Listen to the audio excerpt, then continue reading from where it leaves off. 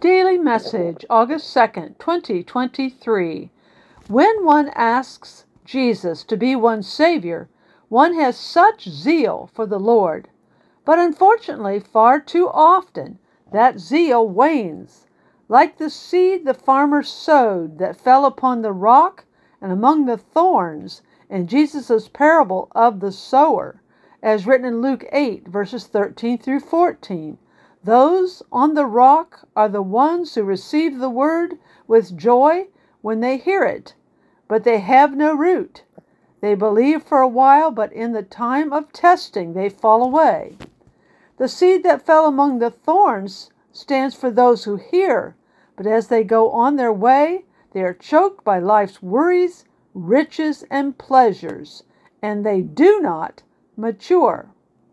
And also like King Saul, when the elders of Israel demanded a king, and God chose Saul as their king, Saul started out well, but over the course of making ungodly decisions and refusing to submit to the will of God, Saul became hard-hearted and spiritually insensitive as he walked away from God.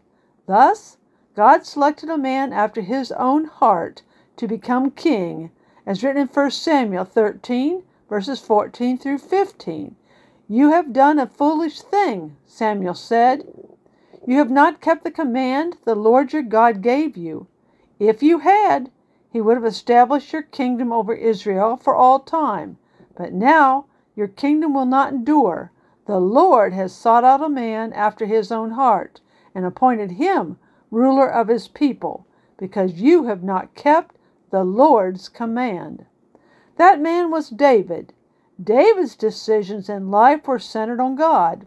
His zeal for God never waned. He trusted God and purposed in his heart to honor God. Was he without sin? Of course not.